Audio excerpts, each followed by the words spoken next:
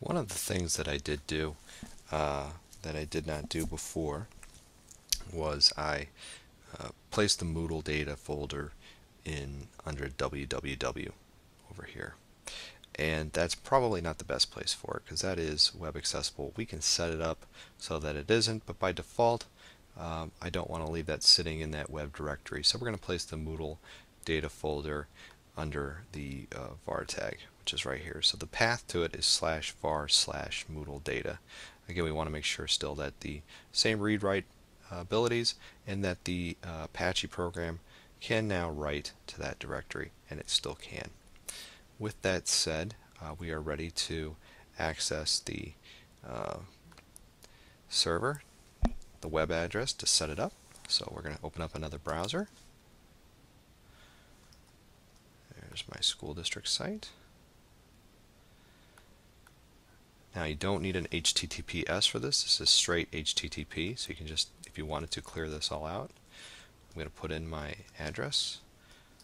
Now if you do have a network administrator who's able to set you up with a domain name, you can do that.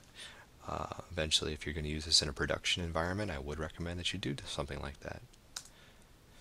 Okay, so I go in there. Now we still have this Moodle data folder here, and in fact we can delete that out. Let me come back over here really fast. And let's delete that folder. Hopefully.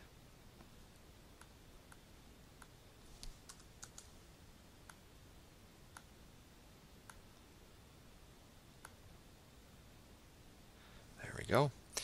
Okay, so that's deleted. Now let's refresh here. Okay, so now we have it fresh, refresh system. We just have the Apache. If we click there, you'll get a default screen. And here we have Moodle. Let's go back here, because it looks like it left us off.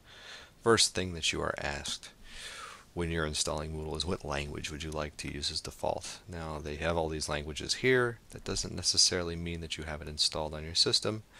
Since this is for an English installation, we will use English. Now, checking your PHP settings. Your server should pass all these tests to make Moodle run properly. PHP version, session auto start.